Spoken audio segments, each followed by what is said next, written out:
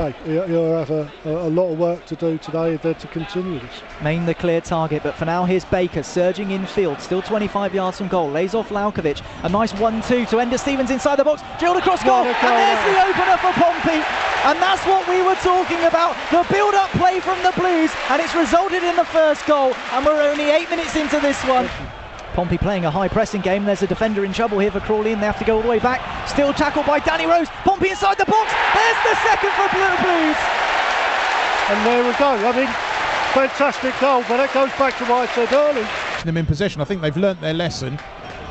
Lovely ball from Michael Doyle to find Milan Lalkovic on the edge of the penalty area. Cuts onto his right foot, hits one goal as it's deflected, bounces off the goalkeeper, and there's Curtis Main for his second of the afternoon. And Crawley are crumbling here at Fratton Park. Bounces out for a throw in front of the rapidly vacating North stand. So a Pompey punishment dished out by the Blues, and Crawley Town were clobbered by them.